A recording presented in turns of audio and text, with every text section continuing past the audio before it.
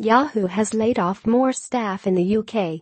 Lowell McAdam is the chairman and CEO of Verizon Communications, which acquired Yahoo earlier this year. Yahoo has had another round of layoffs that affect staff in London and around the world, according to a Business Insider source with knowledge of the situation. A spokesperson for Oath, the new entity that houses Yahoo and AOL under corporate parent Verizon, confirmed there had been some changes when Business Insider asked about the redundancies. Oath's strategy is to build brands 1 billion users around the world love, they said.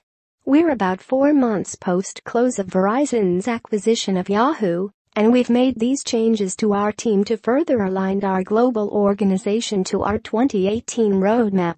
Oath remains committed to building a company talent loves, and we continue to hire across our priority business units. The total number of people affected is unknown, but the figure is believed to be in the dozens as opposed to hundreds or thousands. Layoffs have also affected the U.S. operations of Yahoo, we hear.